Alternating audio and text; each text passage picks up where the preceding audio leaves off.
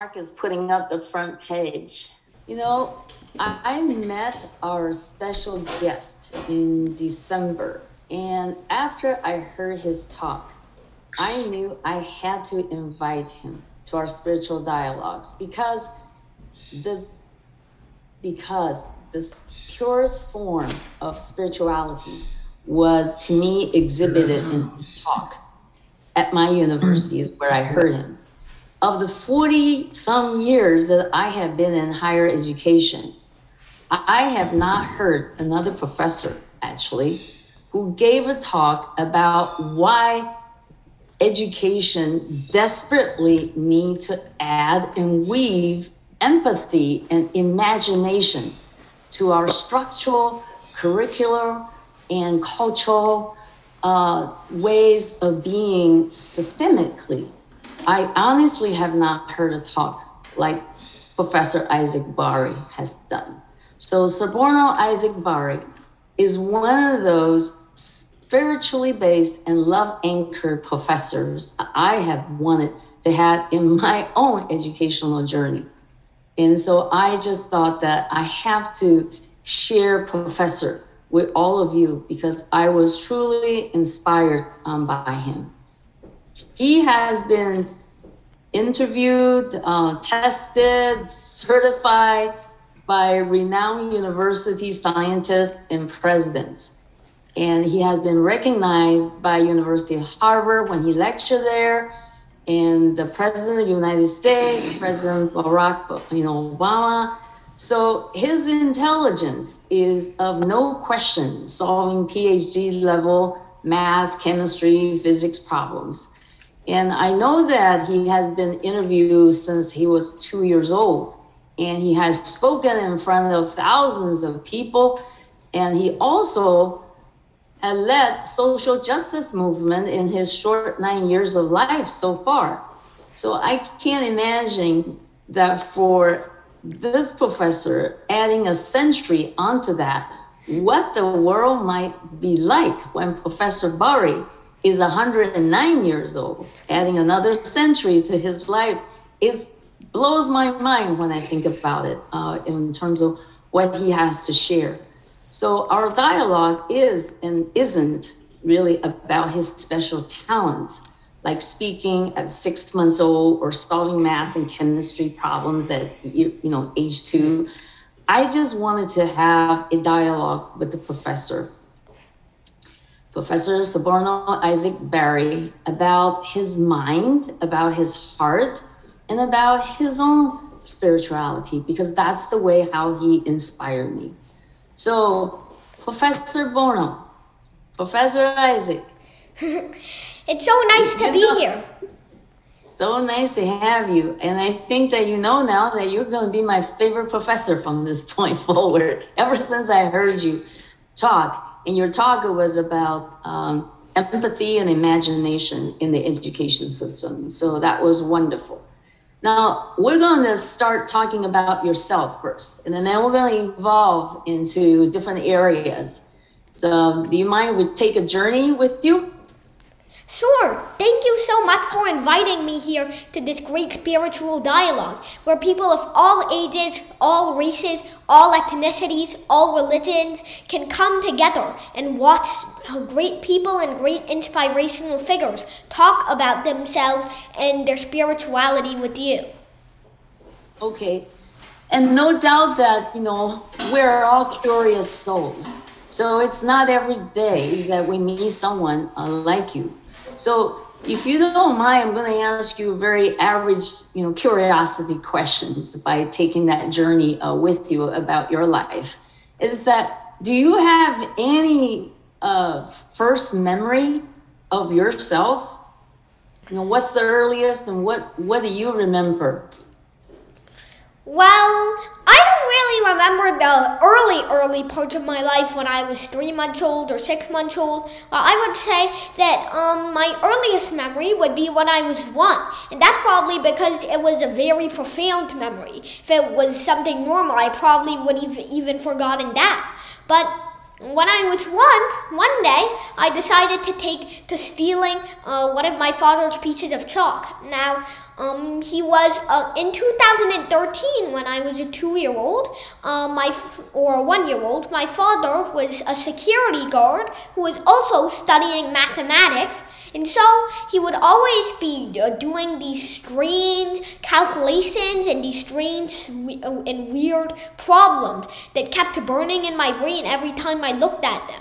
But I just wasn't able to figure out what these challenges, what these problems even meant. I mean, I could see repetition. I could see that one thing, two things make another thing. I could see the mathematical operations, but I just couldn't visualize what they did. And so, one day, I decided to try it.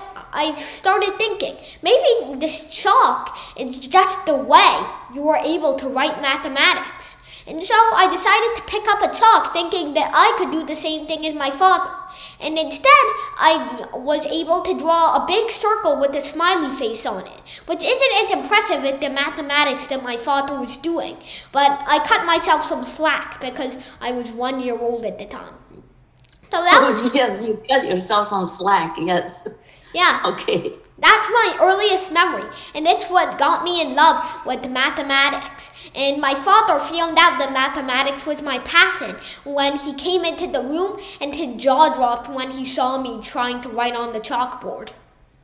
And you drew a smiling face. I wonder, was that a symmetrical smiling face since you were in math?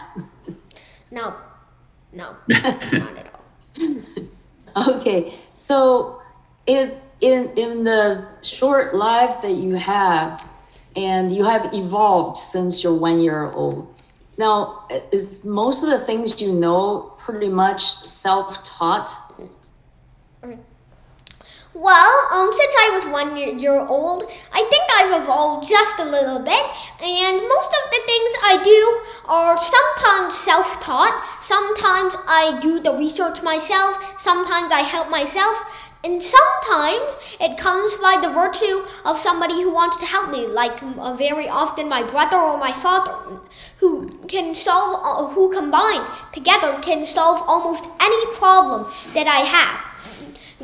Usually, it's either them who help me with problems that I can't think to solve myself, or it's me trying to do my own work, trying to do my own research. Okay, so most of the time you're doing all self-study, doing your own research. All right, what would you say is the biggest part your parent played in your becoming who you are today? Well, parents played in becoming who I are today. Parents can shape anybody.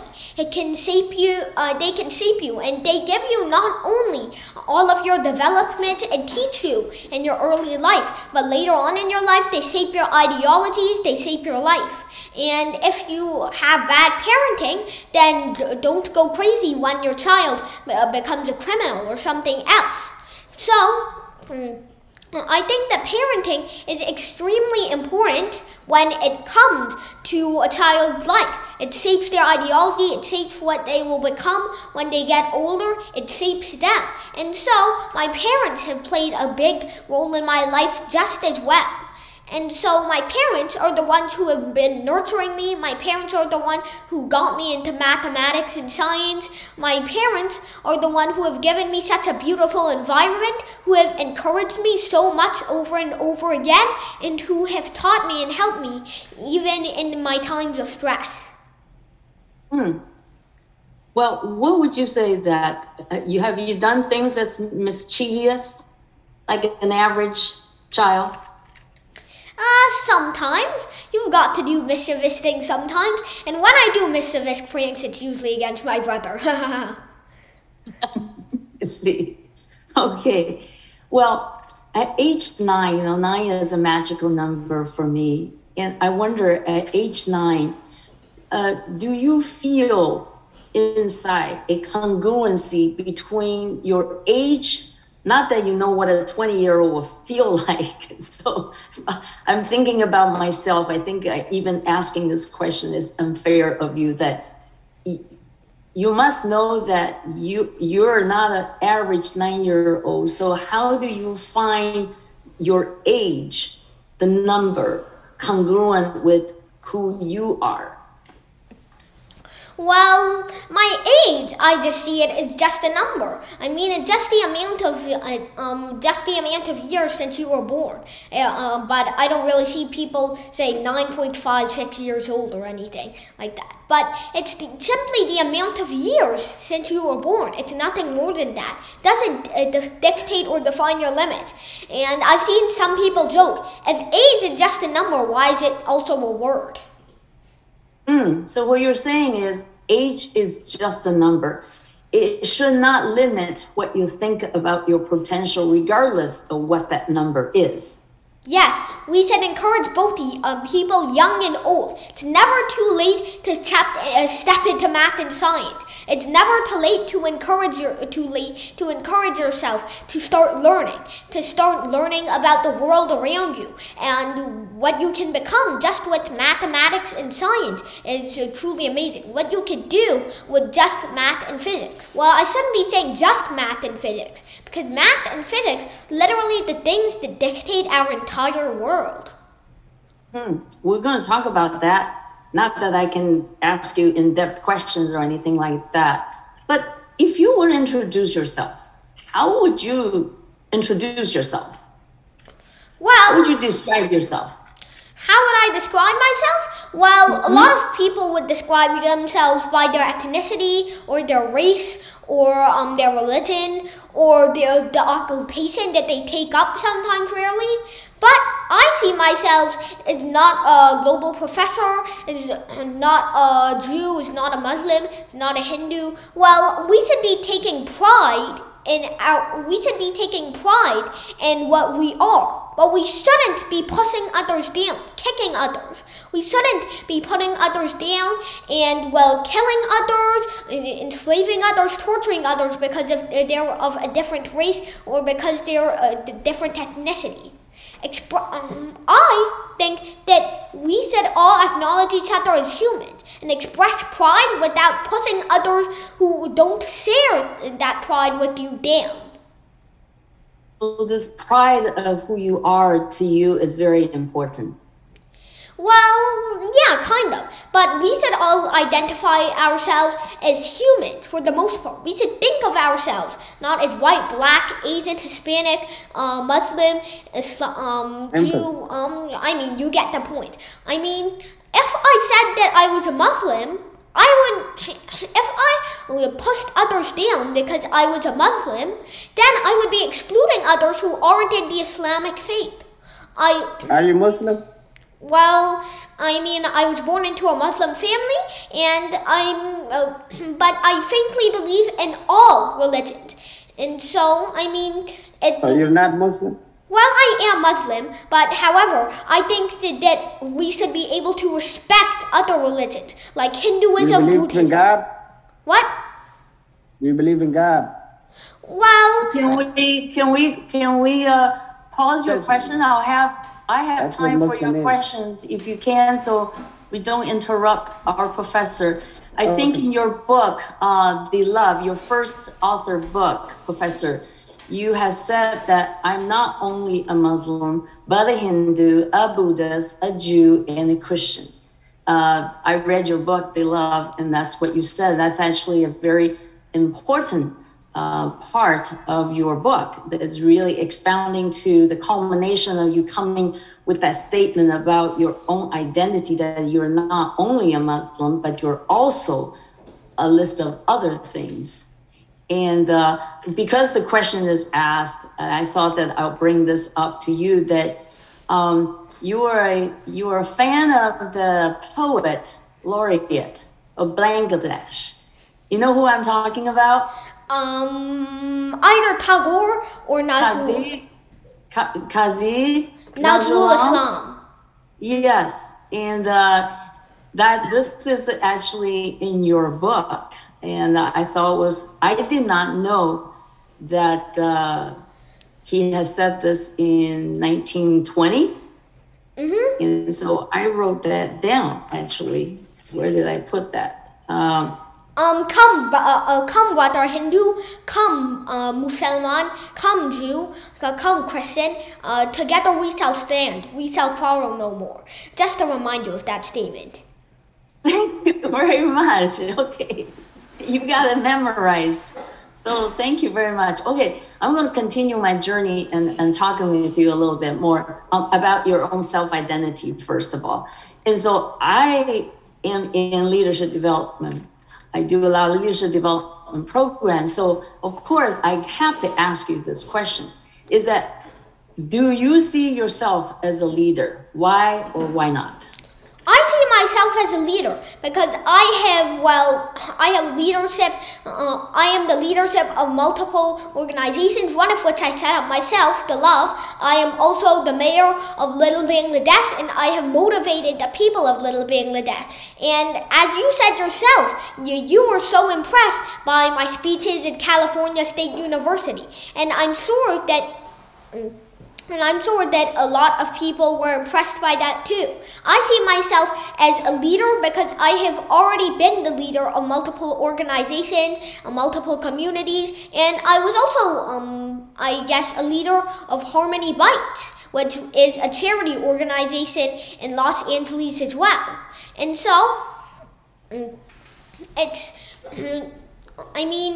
I see myself as a leader because I have already been a leader of multiple institutions and multiple organizations who has captivated and motivated others. That would be my short one-sentence answer.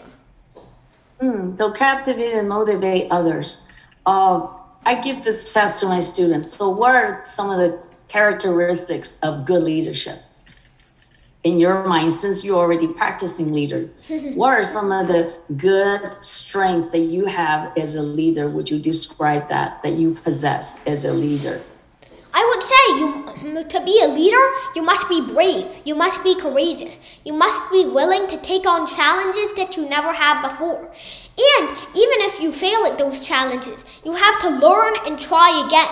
Trial and error is one of the most important things. And Einstein himself said, if you've never made a mistake once in your life, you've never tried anything new. Coming from Einstein himself. Is it smarter than you, Einstein? Well, so, to be a good leader, you have to take on challenges that you've never faced before. You have to think of new ways around things. You have to be creative and you have to be imaginative. In fact, that was one of the things I've encouraged, not only in my niece, but also my California State University speech. And so, I think it is very important not only to take on new challenges, to think outside of the box, but also to be a motivator, to be great at public speaking, and to motivate others. And it is also not just a good idea to speak to others, but it is also a good idea to be friendly to others and be kind. So, being a leader doesn't mean that you're going to sit on a top. Being a leader doesn't mean you're going to sit on a golden throne above all else. Being a leader simply means that you are the top of an institution, and that you will lead every single person that is behind you and do just as much work as every single person who is behind you. If you heard that, of course. That's great. Well, you're saying that do just as much as someone that you're leading as well. So that's a great principle. Sounds like servant leadership to me. So we're going to leave that alone. You are going to be, you already are a wonderful leader from what you had just described. And I know that you're also a very humble person on the side as well. So let's talk about your favorite topics, Ria. Not that I'm anywhere close to an expert at all. And so I want to talk to you about this physics, right? Since your physics is your specialty. how do you perceive the relationship between physics, which you said earlier that everything in the world is connected and is related, has something to do with physics and math. So what is you perceive the relationship between physics and our physical world? Let's go there first. I mean, it's described as our physical world for a reason. Physics gives us a way to describe and dictate the motion of every single thing using mathematics. And so, there's gravity, it's special relativity, general relativity, electromagnetism, nuclear forces, quantum mechanics, and all of this allows us to dictate every single reaction in the universe just using mathematics. As I've said a lot of times before, mathematics is kind of like the language of physics. And so physics gives us a way to express the physical world mathematically. So in your mind, do you have clarity of using physics and math that you can understand the mysteries of the world that we cannot comprehend? Someone like me, who is an average person, just don't comprehend the reality of our mysteries in the world. Do you understand it from using the physics and math? Well, the mysteries of the world today, kind of like quantum mechanics or dark energy or, well, string theory or the theory of everything. There were a lot of mysteries in the world. And I've seen Stephen Hawking talk about this himself, but but a lot of people in 1980, especially physicists, were like, oh my goodness, we've almost finished everything. We already did quantum mechanics. That means we're already at the theory of everything. But now we've realized that we're not even close to finishing physics. Although there's one final thing left, that's like a final boss. It's kind of like the final big hurdle in the way of understanding every single thing in the universe mathematically. This theory of everything. Kind of because some things are incompatible with one another, we still don't understand stuff that we should be understanding. There are still matter that we're theorizing about that could be influencing our universe that we can't even interact with, like dark matter or dark energy, which is said to make up combined more than the baryonic amount of matter. Baryonic amount of matter is like all of the light waves, all of the physical things we have, like this sheet of paper, or my hands and my dress and my shirt, or this computer that you're interviewing me on. Or could I say interviewing? I'm not sure. No, we're not interviewing. We're just having a wonderful dialogue. How's that? I guess. I'm enjoying it. So, do you feel that you have the confidence that in your lifetime you'll be able to come up more theorems that could enlighten us about the mystery of the world?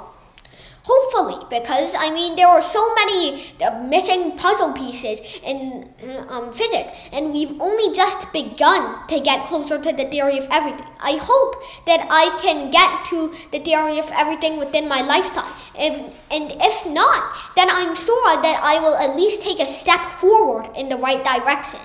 And so, I think that, I mean, even representing every single thing in the world mathematically may not seem like something we should be wasting time on, according to the average Joe. But I mean, it allows us to get so much more of an understanding of the world around us. And that's what we've been seeking since the beginning of humankind. We've been seeking answers. We've been seeking curiosity. And I mean, this kind of intertwines with religion a little. Because, I mean, a theory of everything would mean that maybe we could finally get some answers as to why we are here. Or what there is going on past the boundaries of the observable universe. Yes, I understand that. And I think that since you know a lot about physical laws, do you see a linkage between the physical law and the spiritual law? And I ask you spiritual law because I know you are a person with spirituality. So do you see the linkage between spiritual laws and physical laws? Well, I'm not very very sure about spiritual laws. I mean, as you said, not everybody here believes in spirit, and I'm not so sure about spiritual laws. I haven't really seen anything about them, but I would like to respect all faiths and all religions, and especially every single person who believes in faith. And so, that is why I think that, I mean, even though I don't really see any kind of thing about, well, spirituality, or I don't really see any spiritual laws as far as I know, there could be something, because, I mean, we never know. We haven't found out anything about the spirit yet. We haven't found out anything about the soul, other than failed experiments, which haven't fished up any evidence. So, Right. I mean, the relationship between physics and spirit, well, spirit, I see, is kind of just like, spirit I see is just kind of consciousness, and we're still not so sure about consciousness, because psychology, just like physics, is kind of like an unfinished puzzle. We don't know what consciousness is, and what differs me from, say, this calculator. I mean, you could say that I'm conscious, that this calculator isn't. I mean, who knows, maybe this calculator is conscious, but, I mean, we can't really talk about the spirit right now, because we don't know much about consciousness or too much about psychology yet. Okay, I understand that. Do you believe in the spirit? Do you believe in God? I think earlier there was a question that jumped out at you. Do you believe in God, the creator? Well, I mean, first of all, I would kind of like to bring up a quote from Einstein himself as well. Science without religion is lame. Religion without science is blind. So, I mean, science and religion have not had a good history of coexisting together. And I mean, if I'm one in science, I would say, don't go too far into religion without scientific justification. I mean, there have already been things like flat earth, Scientology, anti-vax.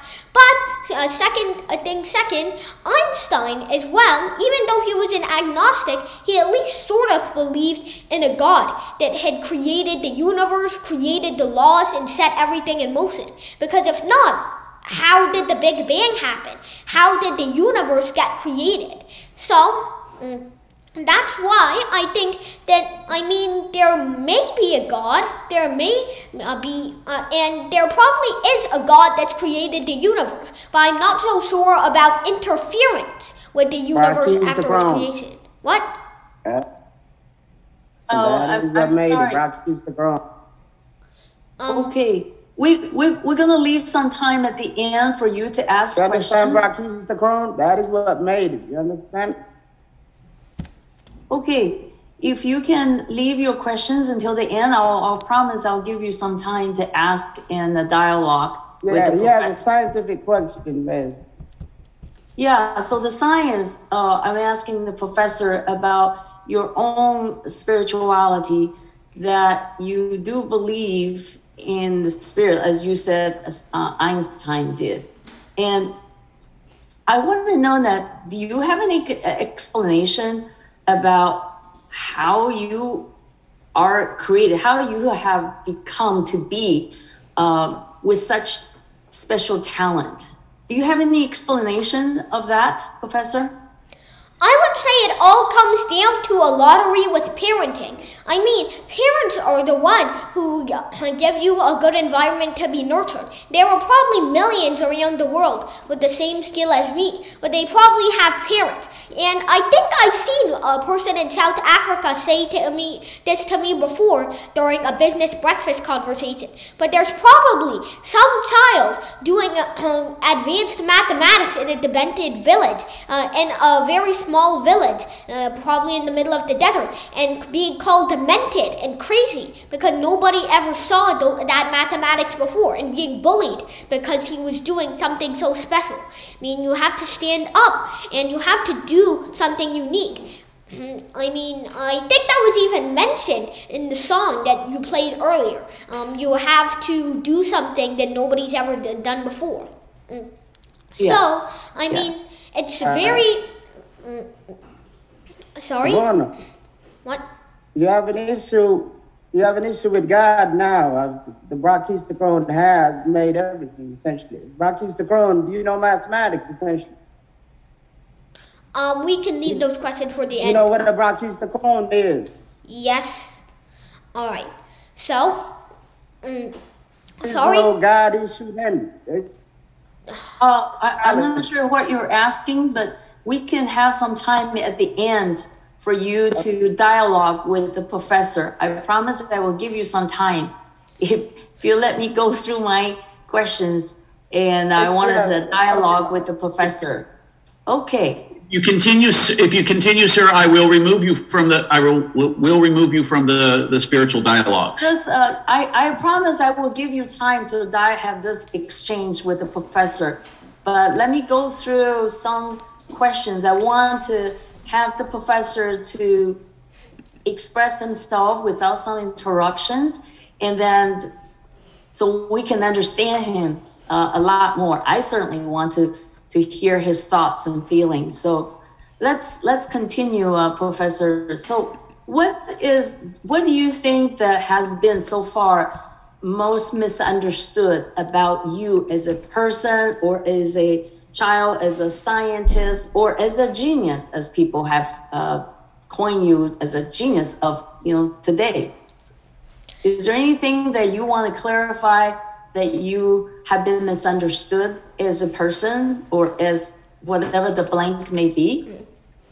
Well, I guess a lot of people, I'm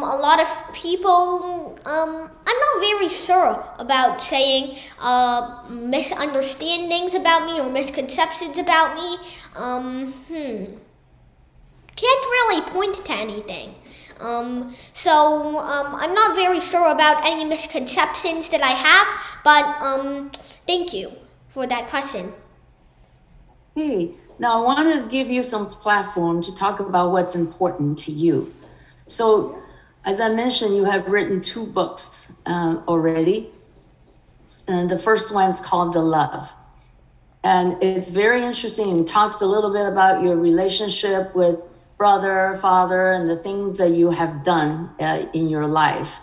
Can you tell us a little bit about why is that important to you, those topics that you talk about?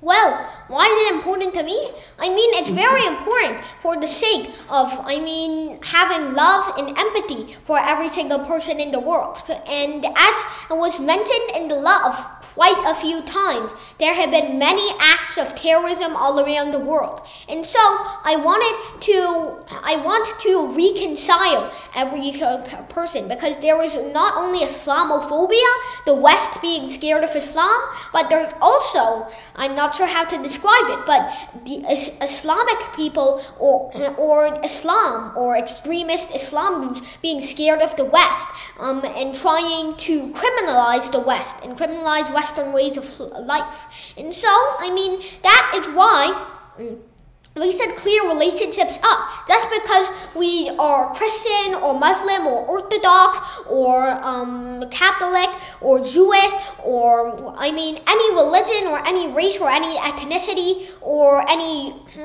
race, any ethnicity or any religion, no matter, that doesn't matter. We should all think of ourselves as human, because we have the same heart, we have the same brain, and we are the same people. And so just because we are white, we are black, we are Hispanic, I think I already said all of that stuff before, just because we are different doesn't mean we can't learn to embrace one another. We shouldn't think of differences as negative, but as positive. I thought it was interesting that, do you want to maybe tell us that story that you have about your mom? That was very inspiring. I thought about that even relating to our own family traditions about celebrating different holy days. So can you just have a maybe abbreviated version about that story that you had with your mom? Yeah. So basically, One day, it was December, and I was trying to buy a Christmas tree out with my dad. So we went outside in the snow, and there was this guy on the street who was offering Christmas trees. He had a big pile of those trees. I am not sure what he was doing with them, but we decided to buy one. And then when we came back home, my mom said, "Why are you celebrating Christmas? We are Muslims. We shouldn't be celebrating Christmas. Christmas is a holiday for Christians." Then I said, "But Mom, we shouldn't separate ourselves from others." And then my mom said, "But we are Muslims. We aren't Hindus. We are not Christians. We are not Jews. We are not Buddhists. We are Muslim. And so that means that we can't celebrate Christmas." And then I said, "But Mom," and then her mom put that Christmas tree away, and I almost never saw it again. And so I was so sad, and I marched out the door, and I started just walking away. And I was like, how old were you again? How old were you, Professor, when you marched out the door? 6. 6. Oh, this is when you were 6 years old. Okay. So I marched out the door, and I was really sad, and I was crying because I never saw that Christmas tree.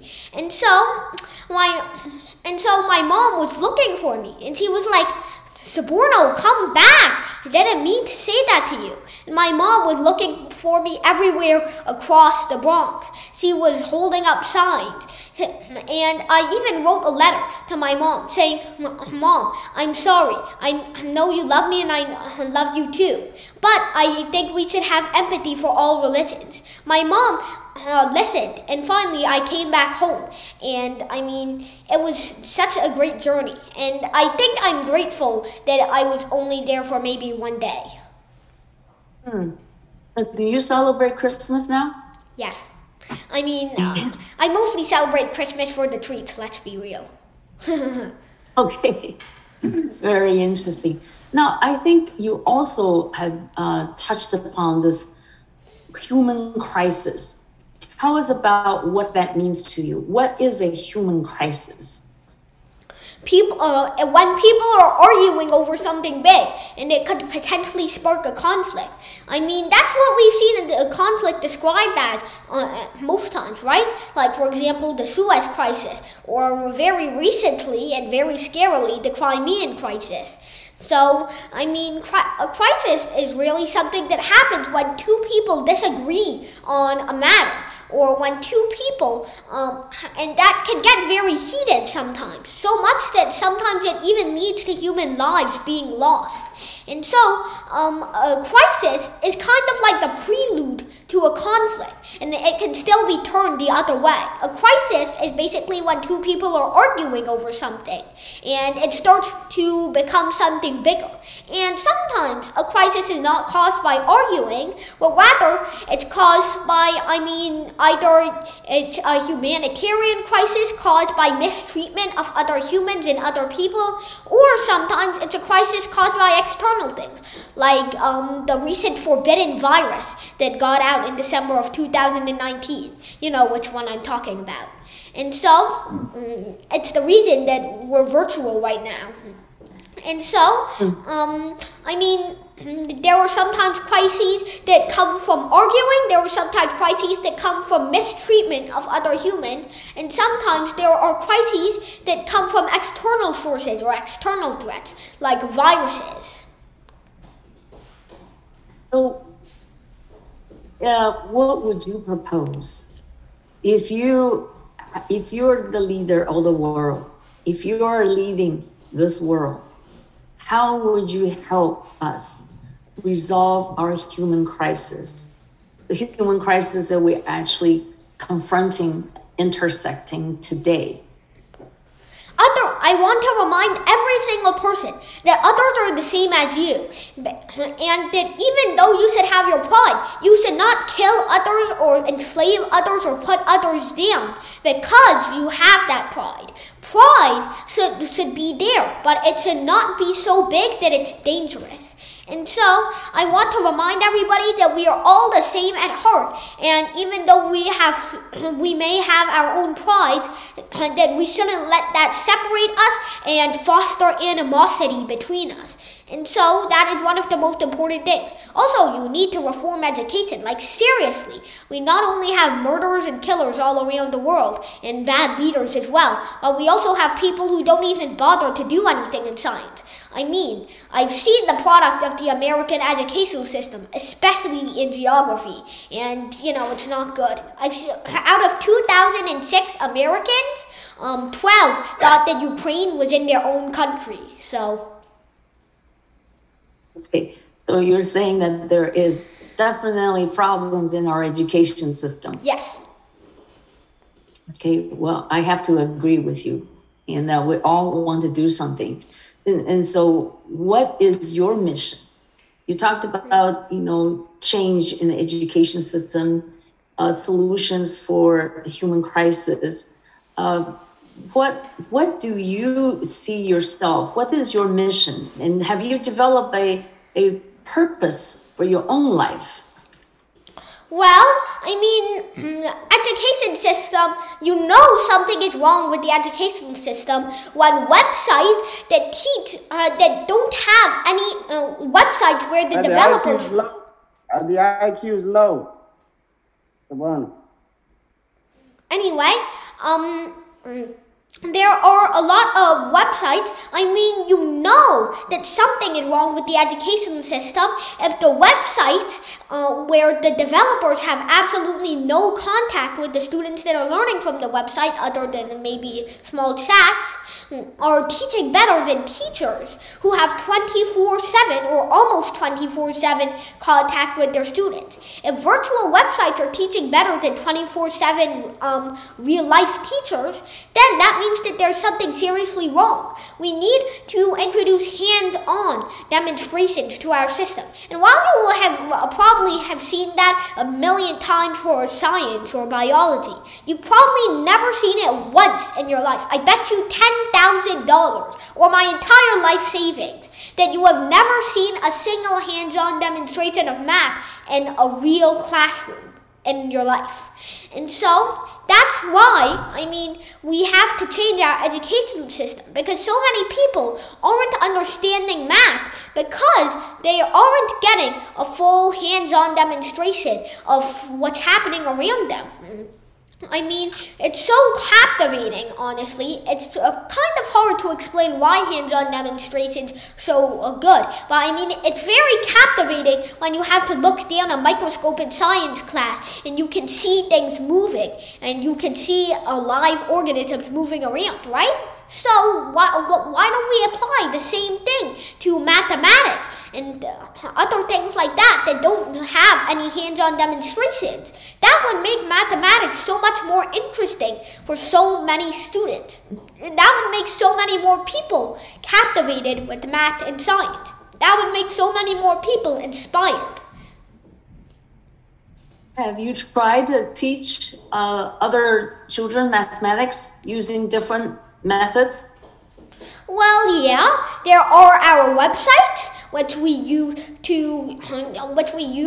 sort of like other websites to foster the virtual education. And we have also decided to teach others physically. And we have also decided to teach others through videos. And so sometimes you may see us using smartboards or doing experiments on tables. Or, well, I don't know, in one case we had this 18-year-old we had my 18-year-old brother act like he was a 6-year-old when sorting out M&Ms. And so, I mean, that's the thing. We are trying to educate others, not only using our website method, berrysciencelab.tech for anybody who's wondering, but we're also trying to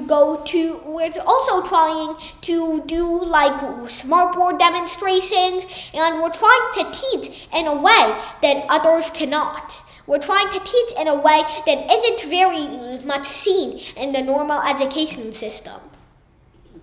So you are actually developing websites to teach math differently, like you just described. Well, yeah. The kind of motto we would say is 180 websites for 180 school days. Still unofficial. We're still building it and working on it. But it's good enough for now. So we're building it using HTML5, and hopefully in the future millions of people will be learning and will be satisfied with mathematics, because there are already big services like Brilliant, for example, but those services aren't big enough. They may have maybe a few million users, but there are 8 billion people in the world, and so we seek to educate every single one of those 8 billion people, or maybe 7.8, or I can't be that too precise. That's pretty ambitious, and you're saying that that's a very inclusive mission and goal, that every single one will be educated. So that's education. Now, how do you see yourself moving forward 10, 20, 30 years from now? Let's see, 30, you'll be 39, still very young to me. So do you see yourself moving forward as an educator, as a scientist, maybe as a politician?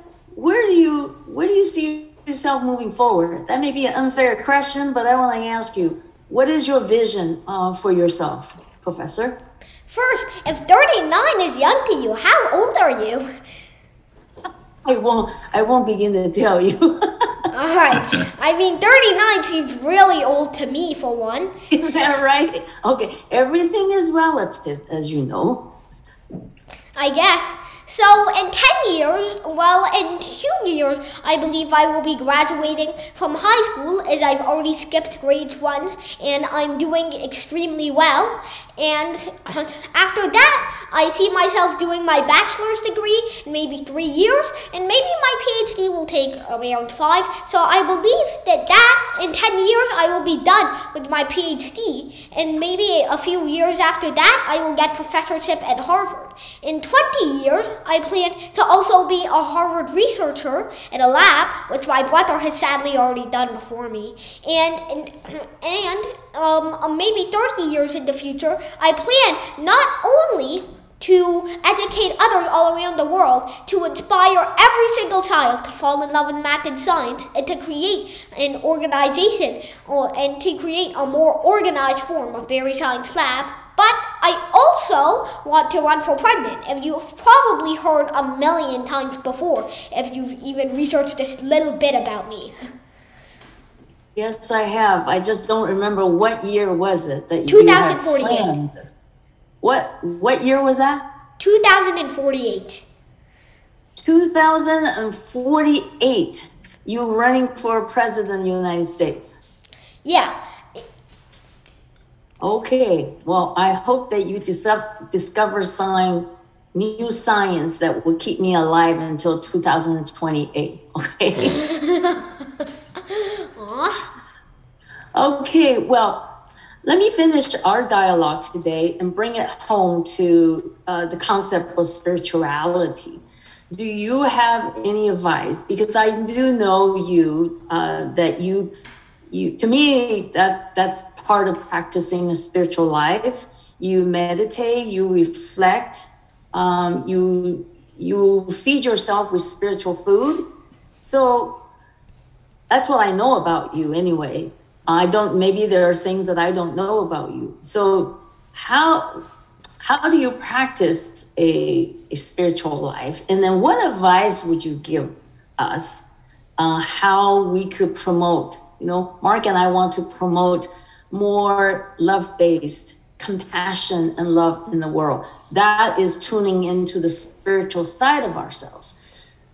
Give us some advice from your perspective. I see ourselves as all the same at heart, and maybe we all have the same spirit, or maybe all the same soul. Who knows? And we should all unite together. We should all think of ourselves as one. And I believe that this dialogue, because it has people old and young from different cultures and ethnicities all around the world. In fact, we even have a translator over here that's translating this into Chinese for a Chinese or Taiwanese audience. So, I'm very proud of not only that skill, thank you, but I think that also it is very important to unite ourselves, think of ourselves as, well, one race instead of like a billion different races based on where we come from or where our ethnicity is. Now, we should all think of ourselves as one and the same. We should all think of ourselves, as I've said earlier, as not black, not Muslim, not Hindu. Okay, I've already said that. But we should think of ourselves as human. We should think of ourselves as just human and nothing else other than that. And so that is why I think that it is important to think of our spirit maybe as we are all the same at heart, and we are all the same at spirit, and we have all the same mind.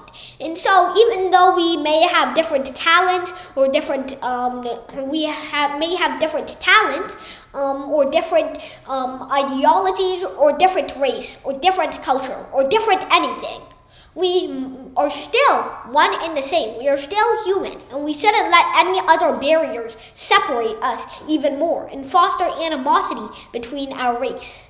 So, I don't really have anything to say about spirit. As I've said before, I'm not too sure about spiritual belief because I haven't really learned anything about psychology yet, and I'm not even sure the top psychologists have learned anything about consciousness yet.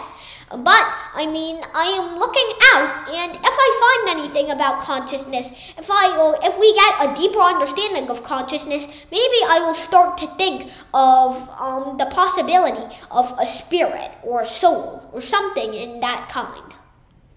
Okay, so there's hope for us human beings on this planet. Do you have confidence that we could conquer problems such as climate change, problems such as wars and conflict?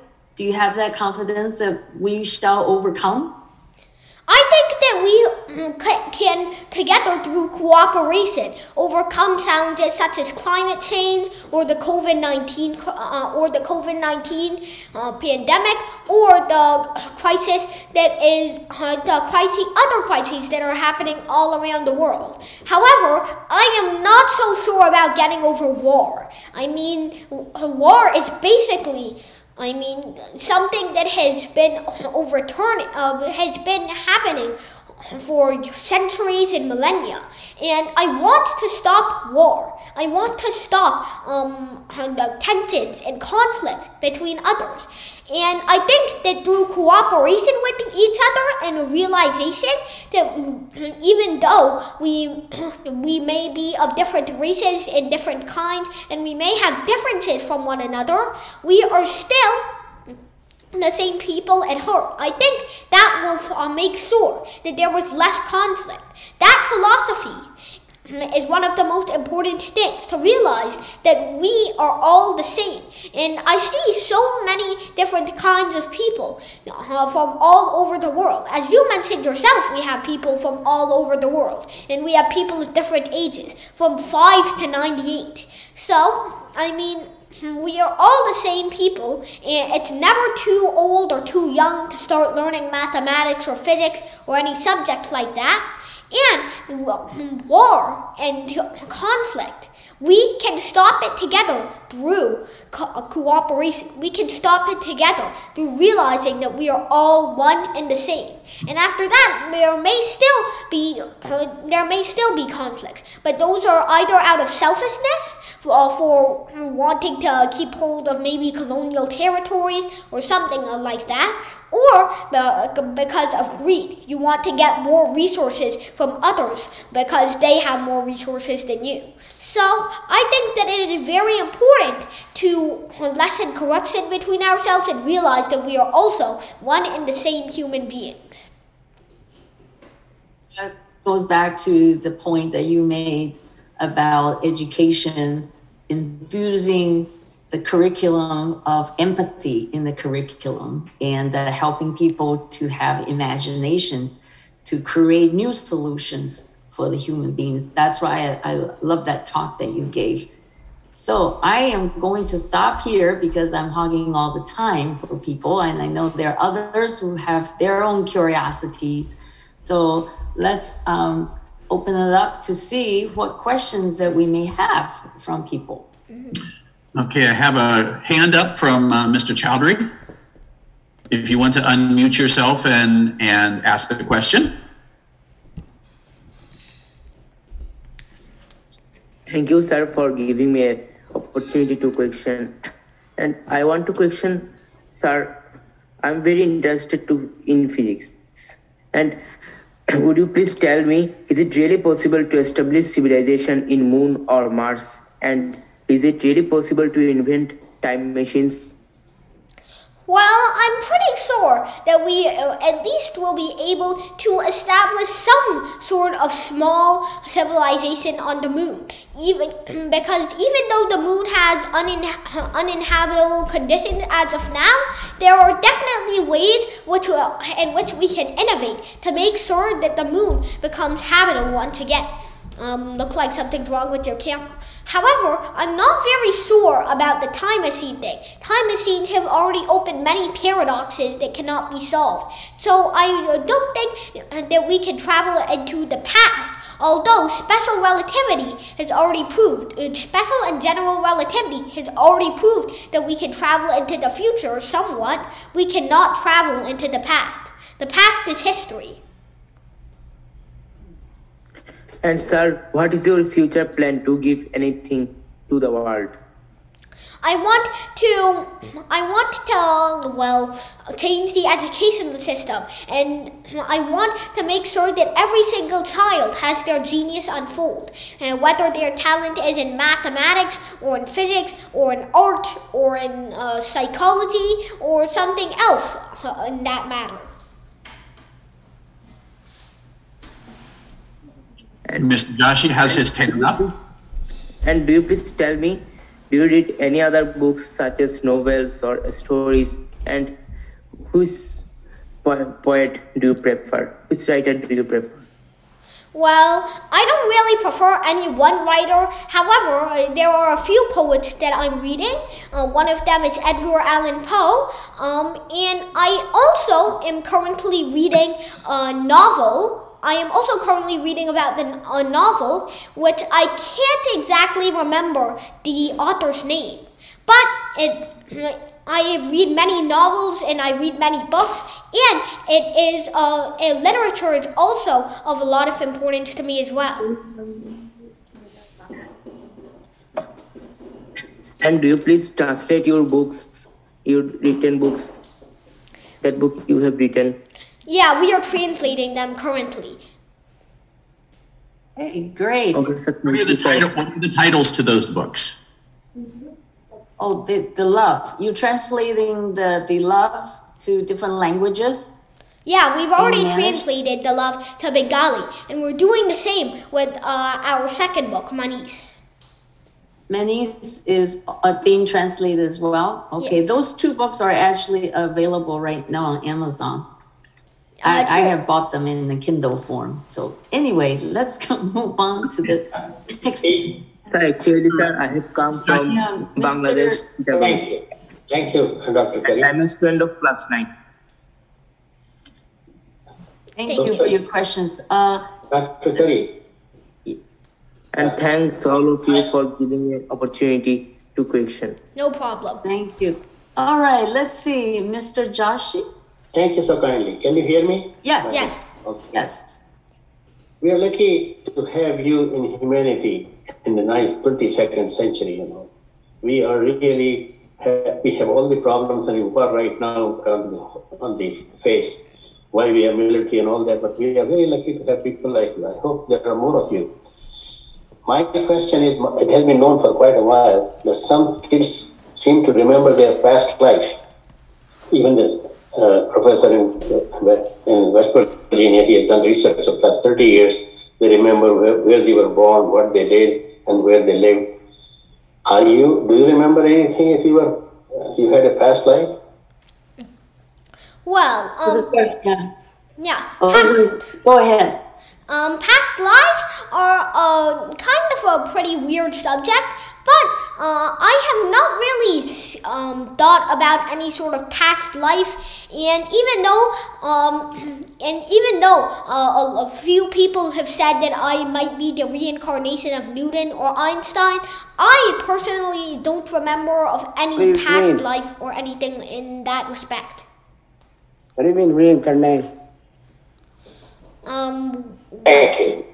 I think I'll give time for the others. So let us have only one question at a time. All right, thank you so much. And we have Tanner. Hi, can you hear me? Yes. I have a couple questions actually, if you don't mind. I was just wondering if there was a defining moment you realized you were different from other children, or if you just thought everyone was that gifted at mathematics at that age.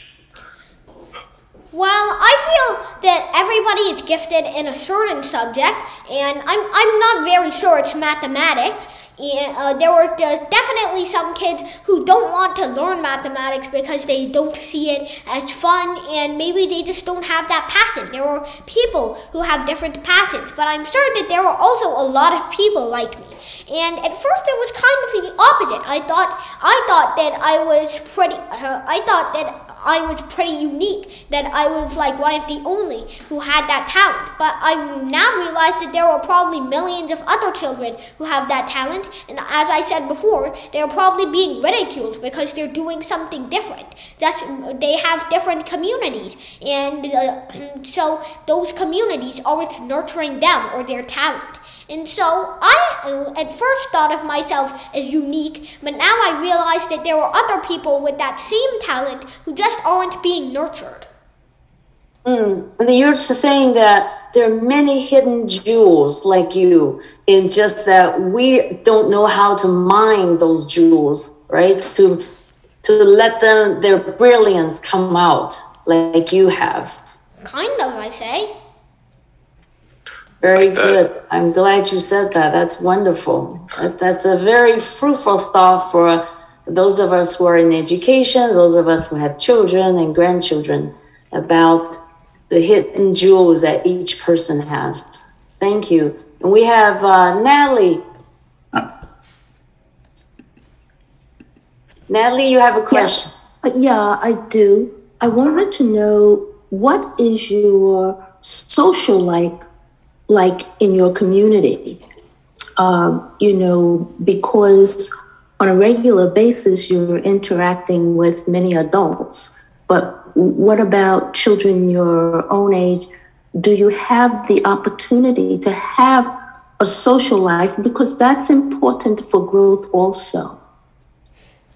Well, I think that it's very important to have a social life, especially with other kids of your age. And yes, I have talked with others, and some of them know that think that I'm a genius, but kind of like ignore it or something, and talk to me as if I'm a regular 9-year-old. And others have just recently found out. The rumor has it that there's this genius kid standing in the 4th grade class that's really good at math and is destroying everybody. And so sometimes people just ignore that fact and talk to me as if I'm a regular 9-year-old, which I see is okay. And sometimes people are like, oh my God, look at this kid. So what do you do for fun things is basically the question. Well, what do you do for enjoyment? A lot of times for enjoyment, sometimes I do math and physics, or sometimes I play with my brother. I play games like chess, or maybe chess or Scrabble. And sometimes, and very rarely, recently, that one game that's been blowing over the internet, Wordle, and some things like that. I try to have fun with my brother or my father or my parents as much as I can. Thank you. No problem. All right. Thank you. And Mr. Chen? Hi, it's great to meet you. My question is very simple. One day you will get married and have your 9-year-old son or boy or girl. What will be the most important subject area of knowledge you want to teach your child? Well, I'm not sure yet. I think that it's best for them to learn their own passion and then nurture them in that field, even if I'm not very sure about that field, like maybe art or something of that respect. I mean, it's kind of a coincidence that my passion was mathematics and that my father just happened to be a mathematics student. And I think that it depends on what my child's passion is. If I'm going to teach that child mathematics or something else. Thank you. Learn the child's passion. Wonderful. I'm going to jump in here for just a second and ask the professor, if your parents were not mathematicians, do you think you would be this well and doing this well in math today? Well, first of all, my mother isn't really a mathematician. She's actually an accountant and a teacher, but she still supports me emotionally. I'm not very sure if I would be able to nurture my passion or nurture my talent if my parents weren't mathematicians, as we weren't living in exactly the best of conditions in 2012, but things have improved since then, and now we have our own studio, we have our own everything, and so my parents have nurtured me through it all the way, and I believe that in the right conditions, even if my parents weren't mathematicians, I would still be good at mathematics. But maybe that wouldn't have happened in an alternate 2012, and when my father was not a mathematician, we were still living in the same sort of bad conditions. So it is possible to nurture that talent and the passion, whatever the child's passion is. Great. Mr. Cassini. Mr. Cassini. Yeah. Yes. Hi, Mr. Sabora. Very nice to meet you. It seems like you have already mentioned that you believe in equality and oneness of mankind, and you believe in oneness of all religions. If you become the president, would you be actually believing or practicing equality of man and woman, elimination of prejudice, and independent investigation of truth? Those are type of things that are not practiced. Would you be interested in disarmament of the world of all these machine guns and bombs? Well, a lot of times weapons are kept to secure a country or secure the safety of a nation, but sometimes those weapons go out of hand and they're just used to randomly kill or torture or injure others. And so, I think that we have already sort of gone that way with chemical weapons. We've already fully banned chemical weapons by the Geneva Convention. And so, if that goes that way for all weapons, I'm kind of ready for it. And so, a lot of weapons are invented by science, and science is both a blessing and a curse. Those weapons can, kind of like dynamite, for example, can help lots of people. For example, it was invented by Alfred Nobel to help with digging tunnels, I believe. But then he was disgusted at seeing it being used in warfare and leading to the death of millions of lives. And fun fact, that was the reason he created the Nobel Prize, to try and redeem himself. And so, science can be both a blessing and a curse, as it can invent things that are both good and bad for humanity. And so, weapons sometimes serve just as weapons just serve as tools to hurt people sometimes. And so, if they're not for safety or self-defense, if they're for warfare or for killing others unlawfully based on prejudice or religion or something like that, then I believe they shouldn't be allowed. However, I think we're a long way from banning all weapons, as there are still many people who see warfare and war as an inevitable thing. Great, thank you. And also, do you believe in a true United Nations tribunal where there is no few 4 or 5 veto rights to control the whole world? Well, I mean, the Council of the United Nations, consisting of only 5 powers, I mean, I'm not very sure about that, but I think that even if one vetoes and the other 4 agrees, that's still one huge part of the... What? Who's the smartest scientist to you that you think ever? Yeah, essentially. Sorry, I was responding to Mr. Gassimi. But... Well, he's asking you about... Please wait, sir. Please wait. Let him finish, please. Yeah, Mr. Ahmed, if you have a question, you can address those questions at me. You understand? I'll answer you. I'll call on you next. As far as Saborno, what I want to know is... Hold on, wait till your turn, and he is responding to Mr. Gassimi's question. Go ahead, Professor. I mean, even if that veto power for 1 out of 5 didn't work, then there would still be a huge portion of the world left unrepresented. I can't say something for sure about the United Nations Council of Security. I believe that's some of what it's called. But maybe those 5 superpowers, those 5 superpowers are really the major powers of the world. The UK, France, the USA, China, and I believe Russia, which was formerly the USSR. I mean, those 5 powers, which make up a good percentage of the world's population, I mean, if they dictate every single thing that happens, that wouldn't be the best of ideas. But if they can cooperate with all of the smaller nations and all of the minor powers or all of the secondary powers, I think that the UN Council of Security might work, but I just can't say too much about the veto power.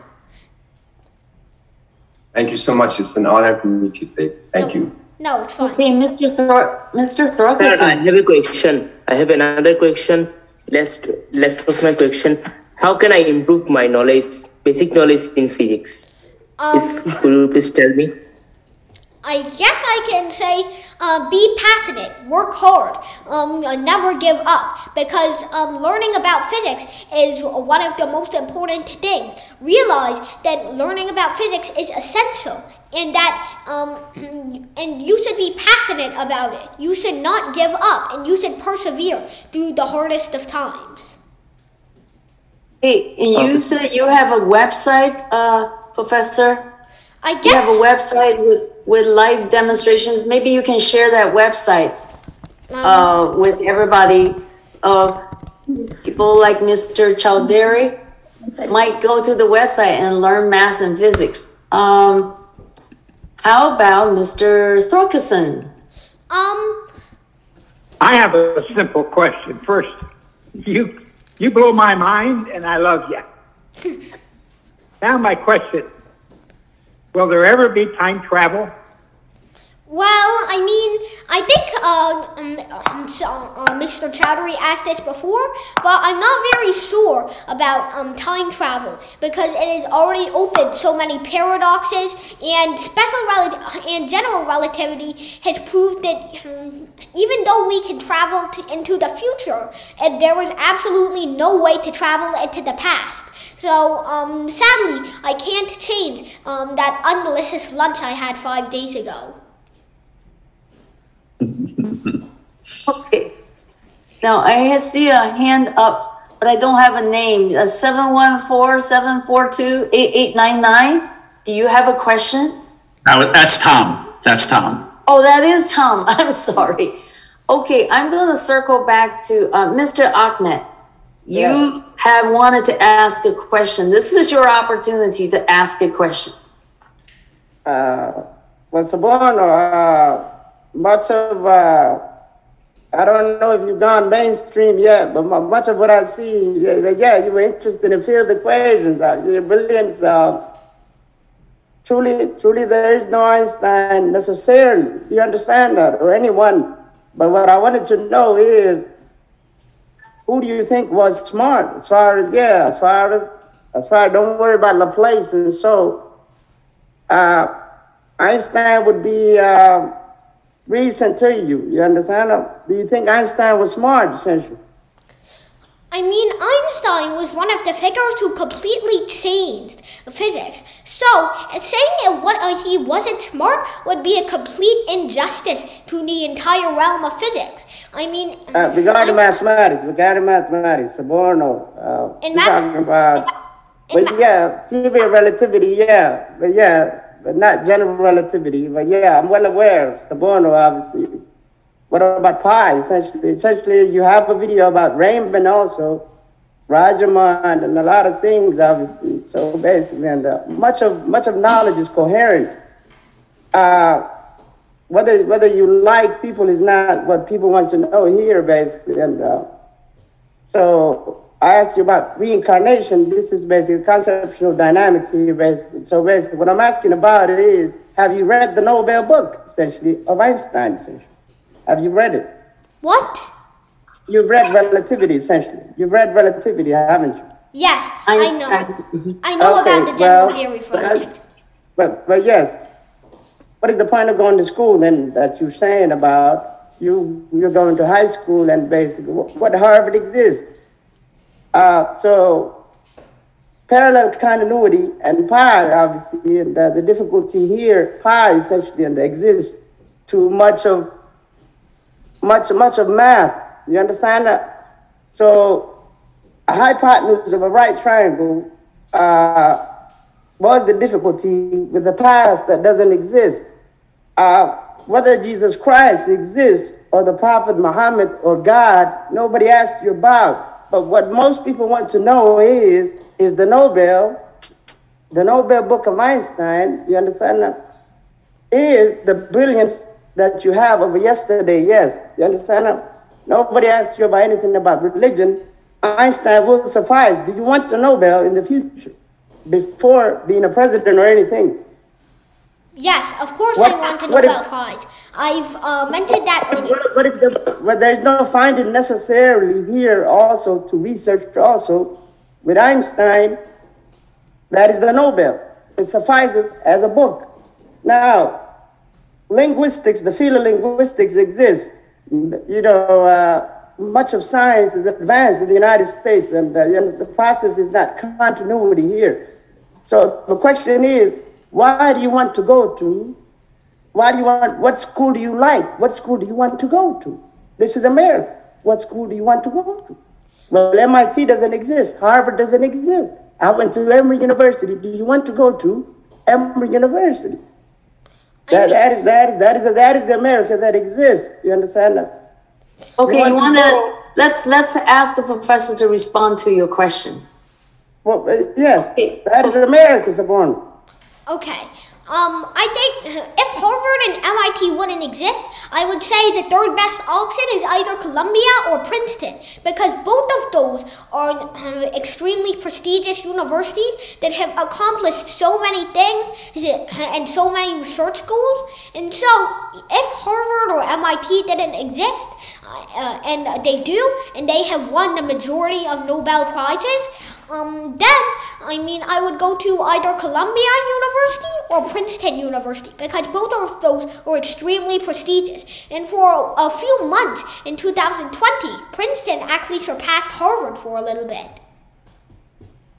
I'm glad you're paying attention. I see, Tanner, did you have another question? Yeah, just one more question, kind of a more general question just about him. Actually, it's like a two-parter. What does your day-to-day routine consist of? And this is kind of more just what's your favorite movie? And I want to see how it compares to every other 9-year-old. Well, My day routine goes somewhat like I wake up at somewhere around 5 a.m. Then I read 5 holy books. Then I have to get ready for school at 6:30. I depart for school and I come back at 3 o'clock. And after that, I bike for 30 minutes. If my brother is home, I will try and talk with him for a few more minutes. And then after that, I take a nap. And when I wake up, I start doing things like preparing for videos. I start doing things like studying. And if I don't have anything to do, if I have free time, then I'm just going to solve mathematics problems, or I can talk with my brother, or I can play with my brother. And after that, I try and get knowledge on the theory of everything. And finally, about the movie thing you asked me, I watched quite a few movies. I guess I could say that the best movie I've watched, or the best movie I've watched, was Spider-Man No Way Home. Maybe that's just because I have a trend of liking recent things. Even everybody in my family has noticed that by now. You get up at 5 a.m. and you read 5 holy books, did you say? Mm-hmm. What holy books do you read at 5 a.m. every day? The Quran, of course. Then we have the Bible. I also read the Torah. I read the Bhagavad Gita. And finally, I read the Tripitaka. Oh, that's on a daily basis. Mm-hmm. At 5 a.m. Okay. I need to wake up earlier. Okay. Everybody could have woke up earlier. Putting us to shame. All right. I could add a few more books for you. Trust me. Okay. I'll send them to you. All right then. I was wondering if you have read any of the Baha'i books or prayer books or Baha'i materials at all. I mean, you can buy them on either Amazon or Barnes & Noble, so. Okay. Any other questions? We are formally closing our spiritual dialogues now, and so that those of you who need to leave can. And if you want to stay after, we always open the room for further dialogue a little bit more. Professor, can you stay on a little bit more if some want to stay and chat? Sure. May I ask a question? Okay. Good. Professor, what is your view of how we are likely to end up with all the chaos which is happening? Will there be more people like you and others who will need to seek peace and help us out? Well, the amount of chaos that is happening is very remarkable. There were crises all around the world happening. There are people who are fighting over small slivers of territory that they have historically claimed, like, I don't know, 500 years ago. And there were people feuding over the smallest of things, usually because of racism, or because it's strategic, or because they want greed, or they want greed or resources, or something of that matter. So we need to not only solve the problems of racism and quarreling, but also of like corruption and greed. So I mean, that I think is the way we can stop chaos and war from happening. Okay, let's see. You're a credit to humanity. I see Douglas and Bahare Smith. Yes, thank you so much, Professor, for this wonderful presentation, very uplifting. My question, I'm an educator and a teacher educator. My question and also reflection is that many times you mentioned you have no evidence or understanding about the soul or spirituality. And yet, all your thoughts and all your solutions, to my understanding, were spiritually based.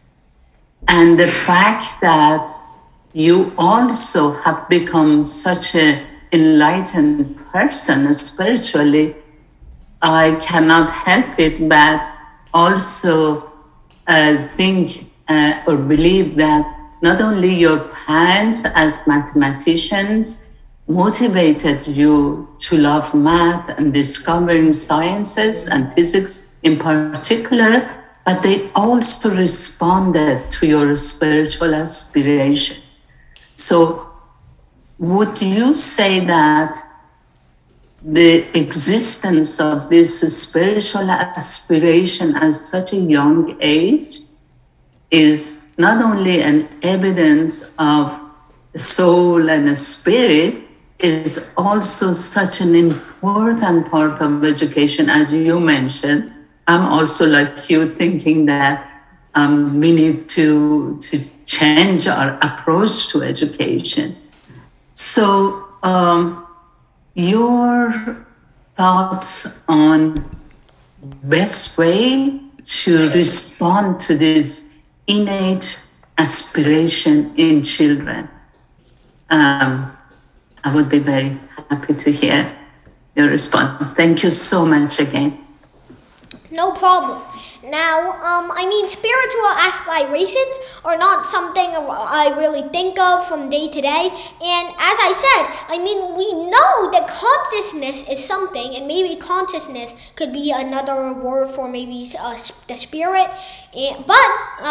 However, we don't really know too much about consciousness. And so that's why I'm kind of taking a careful approach to the spirit or the soul or anything of that kind. Very good. Thank you so much. That is very true, that the nature of soul is beyond our comprehension as human beings, but the existence of a spiritual power, a spiritual part of us is definitely... you have angels, Sabarna. You have angels. Yes. And I'm going to interject and ask you about, related to Baharay's question, why do you read the 5 holy books in the morning? Is there a particular reason for you? What does that do for you? Well, it's really the subject of empathy. I mean, we have to have empathy for one another. We have to think of each other as, well, all the same. We have to think of each other as all the same. And by doing that, I'm showing my respect to all other religions. I'm trying to show respect and empathy for every single person who believes in other religions or other faiths or something in that kind. Interesting. Okay. Mr. Zhang, Jeff?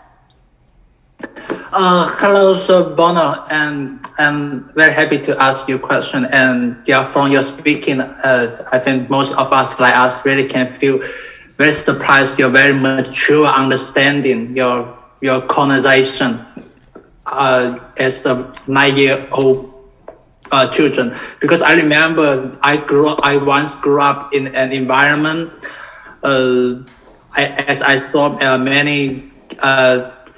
saw many kids getting bullied and getting many trauma and also under much pressure. I think even nowadays, because I live in China, so I also was an English teacher. So I see that many students, even when they were very young, they really under such great pressure.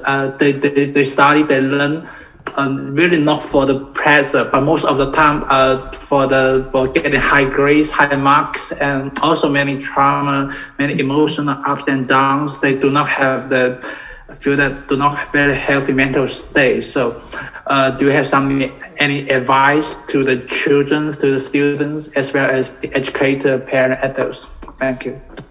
Well, my advice to all students and parents is, for students, you should persevere. You should always work hard, and you should try and persevere. You should try and do something nobody has ever done. And I mean, we already discussed that at the beginning of the conversation during that song you played. I still can't remember the name. I mean, for parents, I think that the best thing to do is to see your child's passion. Look for your child's passion. When you find it, you should nurture it as much as you can. You should try and make sure. Thank you.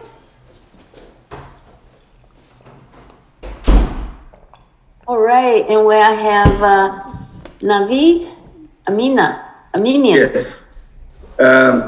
Professor Bari, you have been most impressive. I truly thank you for all that you have shared. Sometimes I feel it isn't fair for us to ask you so many questions on so many different topics. I myself, I'm a math teacher. And can you give us one example as to how we can demonstrate a math problem? Because previously you mentioned that most teachers lack this. They do not demonstrate a math concept. Is it possible to give us an example? Well, quite a few teachers don't demonstrate math problems because, I mean, a lot of times you can use websites to demonstrate hands-on, but other times you can use structures, like for example, paper. And I've seen paper or experiments used in science class, so why can't we do them in math class? Why can't we use paper to express geometry? Why can't we think of innovative ways to make students more interested in algebra? Like, for example, I kind of think of algebra as a sort of battlefield between the positive and the negative numbers. I mean, maybe I'm kind of weird for thinking of that, but it's kind of a way to encourage, to make students more interested in mathematics or algebra or something of that kind. And so, I find that extremely important. So I think that we should be using that kind of hands-on tools. So those are just two things that I can name, but. Thank you. And so, Professor Bari, when you are in class, you said you're in grade 4 and your math teacher is teaching you. Do you ever say things to your math teacher as to how something should be taught, or you just go with the flow? I mean, most of the time I just go with the flow because I'm not really one for 4th grade education. I haven't really experienced what it's like to be in the shoes of a regular 4th grader who doesn't really know anything about mathematics. But I think that for one, it's very fun for them to learn mathematics using the activities they do already or something like that. And so I think that I don't really have any advice for the 4th grade math teachers. Maybe that's just because I'm not one. Thank you. Thank you. Shalasti. Yes, thank you so much sharing yourself with us.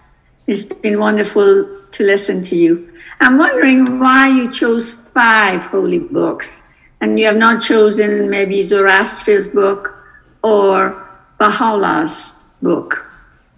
Well, I've decided to do that because they're the 5 major religions. And I mean, if I read the holy books of every single religion in the world, I would probably die before I read all of them once, so. My other question is that I believe deeply that inequality between men and women and lack of education to women is contributed to war. I deeply believe that when women have the rightful place in the world, we will not have war, we will have peace. Because I deeply believe that women tend to not want to have war. And of course, as a mother, I would never want to send my child to war. So I would be more inclined not to eliminate war. What do you consider an inequality of men and women as an issue? Well, inequality of men and women, it's definitely an issue. Maybe one that doesn't cause war nowadays, but it's still causing inequality within millions of people, and it's causing hundreds of thousands or even billions to be mistreated horribly. And so it was a huge problem. It was a huge problem in the U.S. in the late 1800s or all of the 1800s and the early 1900s, and it is still definitely a problem in many countries that or regions that follow Sharia law. So a lot of places, women are being mistreated. And so that's why I think it is important to foster equality between both men and women. Because women are the same as men. We shouldn't let gender be separating us. Forget all of the things we already have separating us. Thank you very much. Appreciate your answers. Thank you. And I'm looking. Do you have another question, Mr. Armenian? Yes. Professor Bari, that's fantastic that you show in a practical manner that you don't have any religious prejudice. And I encourage you to go ahead in this field, what you're doing. This is really, really good, especially by trying to compare and seeing the sameness in religions rather than the differences. Okay, that will be of great help. And it really doesn't matter which religious book you're looking at. In due course of time, you'll be looking at more and more other religions. So I fully encourage you to do what you're doing. Well done. Thank you. All right, and Jane. Hello. Hi. Dr. Barry, thank you very much. It's very touching presentation, and there's a lot for us to digest. You are very inspiring, and my question I want to ask is, you selected these 5 holy books to read, and on daily basis. It's very touching at this age, and I see the great hope for the future. Yeah, so especially you are already taking the leadership to spread the empathy and the love and non-religious. So it's very, very, for me, it's a kind of God's greatest work. So what I want to ask is, so far as now, you have read these holy books. What are the common essence you have found?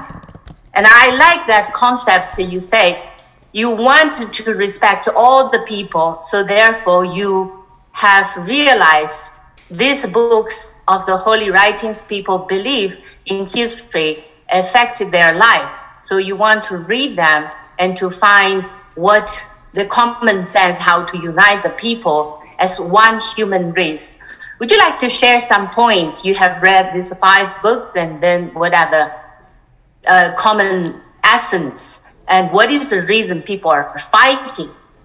How do we bring the peace? Thank you.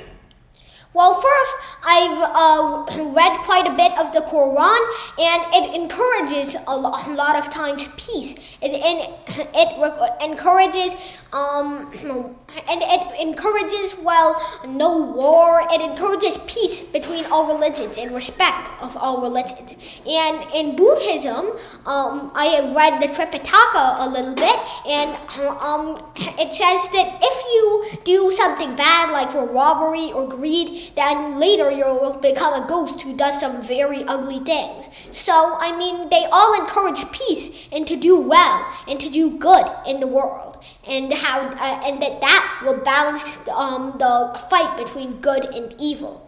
And the second thing I wanted to say is, how can we stop fighting? Well, we have to realize that first of all, we have to eliminate all of the racial barriers, all of the ideological barriers, all of the religious barriers that we have right now.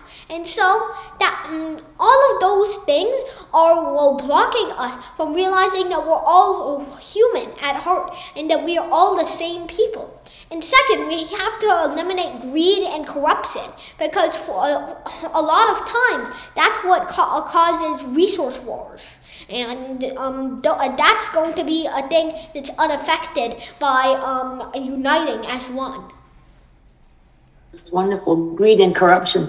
I'm going to ask the question that it's in the chat. My 7-year-old daughter is watching. What advice would you give her? Well, the advice that I would give to her is, your 7-year-old girl, you should keep strong. You should always do what you want, and you should find your passion. You shouldn't be influenced by those around you, and you shouldn't be forced by those around you to do what they want. You should be your own determiner. And to the parent of that 7-year-old, girl, Tan, I believe, I would like to say you should let your child follow their own passion. You should let your child do what they want in life. And so I think that's one of the most important things. And that's my advice to her and her parent.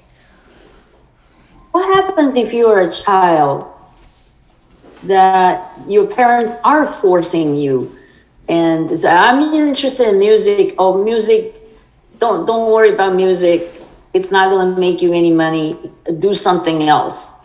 What do you say to that child whose parent is forcing their own interest on them? Well, what should that child do? Try to make your passion succeed even in secret. And try to show your parents that what you're doing, it can succeed. And what you're doing can actually work. And so then they may be convinced. And also, music definitely makes a lot of money. Just look at the big music companies and all of the big singers. By the way, I still can't remember the name of that song you put up at the beginning. Maybe that's because it's been 2 hours. Mark, you have to share that name of the song that you played at the beginning. Yeah. Okay, well, goodness. If there's no other questions, I'm going to let you go, Professor, because it's been almost 2 hours that you have been quizzed with questions peppering at you. So you have done wonderfully, and I have learned a lot. I'm sure those who have joined us will feel the same. Yes, Mr. Ackerman, you have your last question? Well, Sabono, Archimedes was smart. Well, we found out, but Plutarch was smarter than him, obviously. But Plutarch is a priest of Apollo, though. You understand? Apollo, Apollo, the medicine symbol, the god of earth, so and so. Sabono, Archimedes was, but Plutarch is pi, as far as pi. Do you mean Plato? No, Plato Hemlock. No, Plato Hemlock was to him, obviously. The Aristotle, as far as the United States, is the one. Why, Sabono? Because he pointed that way, and the Plato was pointing the other way. You understand? You do know that. I'm not very sure. Why did Aristotle point that way, essentially? All right. That's Sabono. Thank you for that insight. Let's not bullshit each other, obviously. But basically, okay, let's see, Mr. Bethel. You are muted if you have a question. I have it's sort of a question and sort of a consideration. Dr. Badi, in your study of the 5 books of religion, have you thought of the concept or the idea that the source for all of those books is the same? In that when they speak of God, Allah, Christ, so forth, they're talking about the same creative force that inspires and gives the human creation its ability to understand, to learn, and to advance in life. The basic question is considering it the same source. Well, I could see the Jewish, Christian, and Islamic books coming from the same source. They're all Abrahamic religions, which most of the time tell the same historic events and have basically the same gods. However, I cannot say the same thing for Buddhism or Hinduism. Hinduism has a bunch of gods, while Buddhism doesn't seem to have any. It's kind of just like a philosophy. So I don't see all of them coming from the same source, but possibly some of them have. And some of those gods may have been created by the believers themselves. Just an idea.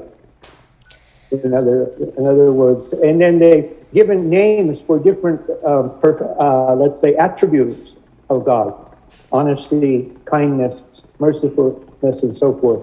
So that they sort of felt like personifying and raising up each of those attributes as a means to achieving them. So thank you very much for your answer. Thank you. Maybe that's one that you'll further investigate. Yes, Professor? Mm-hmm. Okay, any final words before we part for today?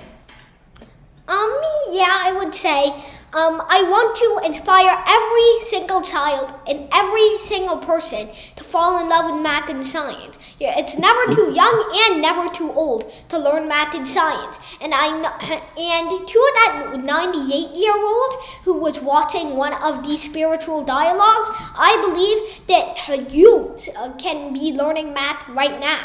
To that 5-year-old that watched one of your dialogues, you're likely already learning math. Mathematics is everywhere around you, and it's one of the most important things. Thank you very much. And is there a way that we can contact you further, Professor Bari? Is there an email address that we can contact you, or you prefer not to? Yeah, I guess I could send you some contact details. RB3408. I'll just put it in the chat. I don't think I can say if you do it, and the child will be good. Thank you. So I have another question. Maybe it's my last question, and it's to you. All general child of 9 years old wants to play instead of study. And do you want to play with any other child, or you want to study always? What? Are you talking about the 9-year-old usually likes to play? And does you want to play sometimes? Yes, I want to tell this. Well, sometimes I play board games or physical games with my brother. So sometimes I do play sometimes, I guess. So you do have that desire to have fun, right? Yes, I think everybody should have that. Thank you. I was hoping you'd say that. His phone was also doing mathematical problems. Yes. And I think he likes games which challenge his power of thought. In other words, reasoning and figuring things out. Very good. Professor Bari, would you be writing your email address for us in the chat? Yeah, sure. Just give me a sec. Yeah, thank you. Well, thank you very much for joining us today. I hope that you have been inspired